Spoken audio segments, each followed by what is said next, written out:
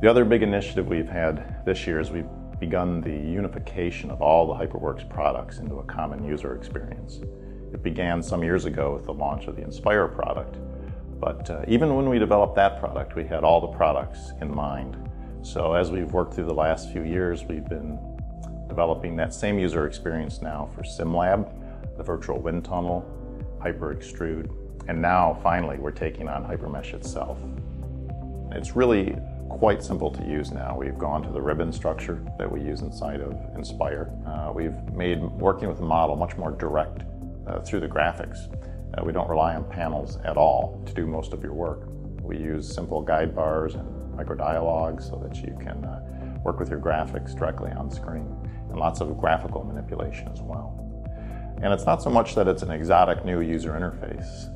Quite the opposite. It's really the kinds of things you'd expect out of modern software: simple cut, copy, paste, right-click menus, and so forth, with really good quality graphics. It has a fully configurable menu system, so you can customize the ribbons to your own needs. There's no panels that are required, but you can still bring the panels up. So if you want to work in the old way, we haven't taken anything away, which is a really important point, because this new user interface is built on top of the existing HyperMesh core architecture. All the old macros, menu systems, and automations that people have developed over the years will work with no modifications in the future, and we'll continue to support those as we go forward. People are going to find it very light, very unencumbering, and very few mouse clicks to get their jobs done. We're really excited.